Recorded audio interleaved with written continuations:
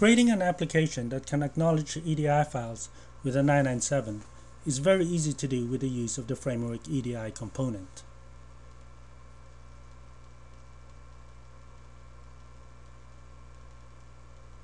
First, we declare an EDI document object and an acknowledgement object.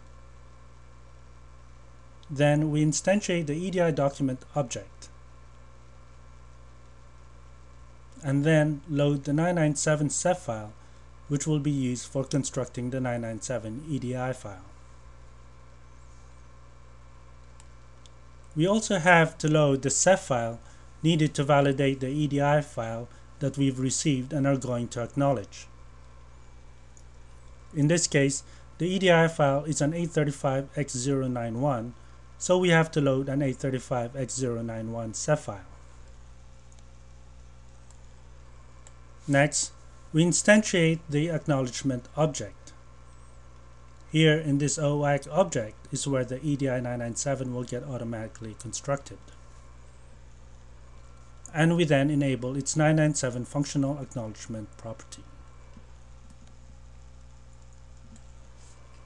If there are any properties that needs to be set, we do them before we load the EDI file. In our program, we've set the starting number for the interchange control number of the acknowledgement file to start at 1001,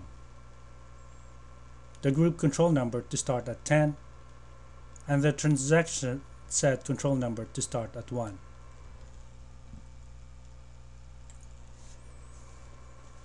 Then we load the EDI file. This would be the file that we've received from our trading partner and want to acknowledge by sending a 997. After loading the EDI file, we have this loop here that traverses through the entire file one segment at a time so that the FREDI component can validate each one of them and at the same time build the 997 acknowledgement EDI file. At the end of the loop, we can then save the acknowledgement object to a file with a save method, or get it as a string variable with a getEDI_string method.